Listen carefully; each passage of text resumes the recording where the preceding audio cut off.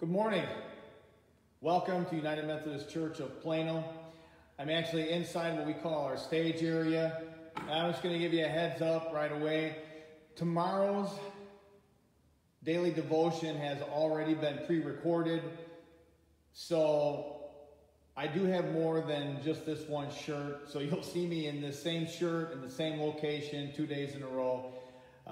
Many of you know that Vicki will be having surgery tomorrow, so I'll be in the hospital all day. In fact, I'll probably be spending the night there with her. So I pre-recorded tomorrow's message already. That should be ready to go for all of you. Today I'm going to be talking about praying for our nation. Hey Mike, good morning.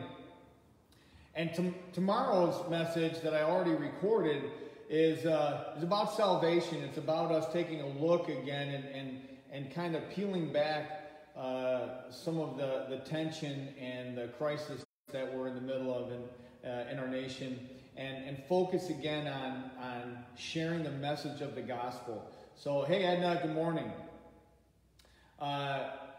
Thanks, Mike.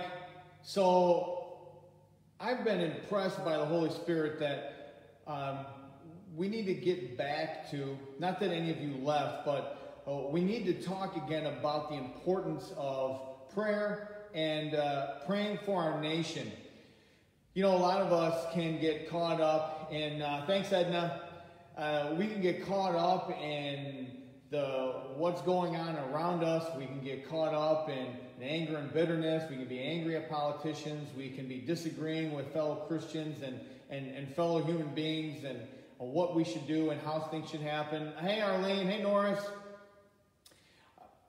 But I think for Christians, we need to set all that aside. Not that it's not important. I'm not saying forget anything. I'm not saying pretend nothing's happening. But what I'm saying is we need to set our own agendas aside, and maybe you've done this already, and clear all that stuff away. And we need to be on our knees, if we can kneel, on our face, in our chairs, walking, driving. We need to be in prayer for our nation. We need to set aside our personal feelings about whatever's going on. We need to set aside with who we agree with, who we don't agree with. And what we need to do as a nation of believers, those who are called by Christ, we need to pray continually for our nation. Hey Sandy, hey Larry. And I'm not saying that many of you don't. I know many of you pray often. But I thought it was important again for us to address this issue of prayer. And I believe that we can pray specifically for a number of things. Number one, I would suggest that we can pray for a change in our own heart. For us to be led by God and not by our feelings, our opinions, or our desires. But that we would be people who would respond in situations led by Christ. In fact, that's what we should be doing all the time. See, Christ sacrificed on the cross, his death, his horrific death, his burial, and his resurrection purchased our salvation, and gave us a seat at the banquet table in heaven. Therefore, we of all people should be doing the work inside to clear out the junk, make room for Christ. Again, I'm not saying have rose-colored glasses. Pardon me for tripping over my own tongue. I'm not saying pretend that everything's okay. And I'm not saying that we should pretend that everything we think is wrong. My focus is that we pray for ourselves. And then I think we can specifically, because we know that Lord God Almighty, the creator of the universe, the one who came in human flesh, can make a difference. We know God is able, and we know none of this took him by surprise. Therefore, we should and can bring our nation, every aspect of our nation, to the Lord. want to give you a couple examples. This is from Psalm chapter 6. Psalm chapter 6, verse 9. This happens to be out of the Holman Christian Standard Bible. The Lord has heard my plea for help. The Lord accepts my prayer. You know, we don't have to have long, complicated prayers. We can cry out for help, and we can cry out for help for our nation. When Peter, full of faith, when Jesus called him out of the boat, he walked on water. He got distracted and started to sink. He said, Lord, help me. He didn't say, I'm going to pray for a few minutes as I'm heading down. No. Lord, help me. You can begin praying for the nation by saying, Lord, help us. We are in desperate need of your grace, your mercy, and your healing. I want to read for you a passage from Romans 12:12. Romans chapter 12, verse 12 says this, rejoice in hope. Friends, we have hope in Christ. No matter how scary, no matter how dark the day, we can rejoice in hope. And I know there are many Christians around the world who suffer persecution and somehow, some way, rejoice in the hope of the Lord for their salvation to help them endure physical torture, murder, you name it. Paul, who was persecuted, wrote this. Rejoice in hope. Be patient in tribulation. Be constant in prayer. First Thessalonians. Actually, let's do Colossians first. Colossians chapter 4. Continue steadfastly in prayer, being watchful in it, with thanksgiving. At the same time, pray for us that God may open us a door for the word to declare the mystery of Christ, account of which I am a prisoner. This is Paul speaking.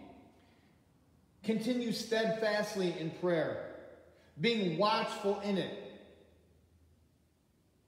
Man, being watchful. We're watching over our nation. And we're joining together at different times across the nation, praying for our nation. He goes on to say in Colossians 4, verse 5, walk in wisdom towards outsiders, making the best use of time. Verse 6, let your speech always be gracious, seasoned with salt, so that you may know how you ought to answer each person. When we come in contact with people, whether they're saved or unsaved, whether they know Jesus or don't know Jesus, we need to check our speech before we engage our speaking. 1 Thessalonians 5, 17 and 18 says this, pray without ceasing. Give thanks in all circumstances, for this is the will of God in Christ Jesus for you. Verse 19 says, don't quench the spirit. Now, I could run through the Bible, read through the Psalms, read through 1st and 2nd Kings. You can read David's prayers. Look at Daniel. Daniel specifically cries out for the nation of Israel. He even repents and calls God to forgive the nation for the way they have sinned and brought this deportation to Babylon and having this oppressor come into their land. David does battle on his knees for his nation. And I believe that we as a nation of believers, those who follow Jesus Christ, who've been bought by his blood, are being called on by Christ to do battle for our nation not with sharp words, not with antagonistic phrases, not by attacking our politicians or people we disagree with, that we are called to battle for the soul of our nation through prayer.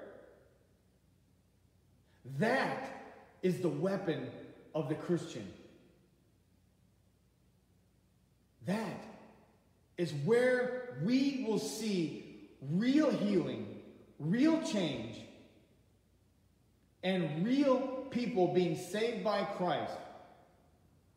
As Christians around this nation, whether we know each other or not, at 24 hours a day, are bombarding heaven on behalf of our nation, on behalf of our national leaders, whether we like them or not, on behalf of our state leaders, whether we like them or not, agree with them or not, it doesn't matter. Our local leaders.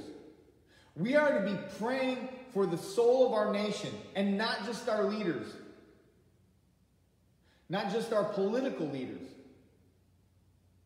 but community leaders, faith leaders. We're to be calling on God for the soul of our nation, for us as individuals. That the love of Christ truly would sweep across this nation. And that God will bring us to a point where we can interact once again with one another. Where divisions are broken down. We live sometimes divided. Now, I've said it before. God has brought this nation through some horrific, terrible times. And I believe that if people called by Christ, bought by his blood, will do battle in the heavenly places, in the heavenly realm, on behalf of our nation, God will do a mighty work of redemption and reconciliation through grace. I believe one day, if we continue to turn our face to God, he will relent, have mercy on us, and bring us anew. But friends, I want to call you, if you haven't already, or if you struggle with it. Look, the beautiful thing about Jesus is we don't have to be well-spoken. And Jesus speaks every language on the planet. So it doesn't matter what language we pray in. It doesn't matter what part of the world you might be watching in. It doesn't matter. Excuse me. We don't have to be theologians. We don't have to be biblical scholars. Pray as the person God created you to pray. And battle for the soul of our nation. Now, things may get worse before they get better. So don't lose hope. Don't lose hope in prayer. There is nothing more powerful than the prayer of God's people. So, my friends, I hope that you don't feel like I'm poking us in the chest, because it's not like I have a perfect prayer life either. I have to practice what I preach. Sometimes I forget about praying for our nation and for our political leaders. So I'm calling all of us, including me, to be mindful, to bombard heaven on behalf of our nation. Asking God that he would bring peace, that he would bring justice, that he would bring redemption and reconciliation, and that he would protect our political leaders from physical harm, that he would give them wisdom to lead our communities, our states, and our nation in a godly manner. He can do it even if they're not believers. when we take him at his word and say, Lord, do this, rescue our nation, he will answer. With that, let's pray, and then we'll close up. Lord Jesus, help us to live what we say we believe. We believe that you answer prayer. We believe that you are all-powerful. We believe that you are the sovereign creator of the universe. We believe that we are precious creations of yours, that every human being from Adam until the baby just born today is precious in your sight and made in your image. We know you are heartbroken at what is going on in our nation today as we battle a virus and as we battle racism and violence and fear. So today, Lord, we are going to cry out to you specifically that you would glorify yourself by bringing incredible, radical, unforeseen reconciliation to this nation. Only you can do it, Jesus, for we are hopeless without you. Forgive us for the way we speak to one another.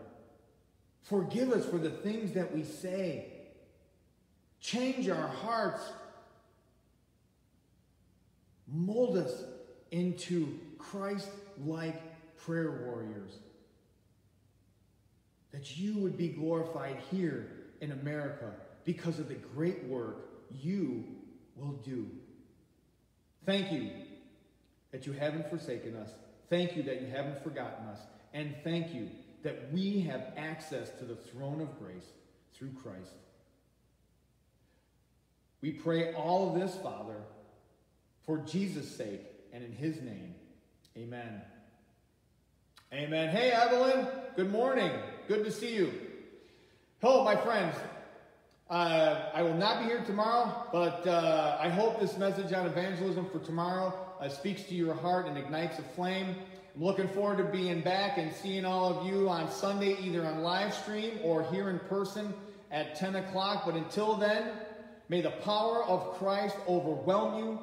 May his love overshadow you. And may you feel his arms tangibly holding you today and every day. Go in Christ's peace. He is the one who is Father, Son, and Holy Spirit. Amen. See you Sunday.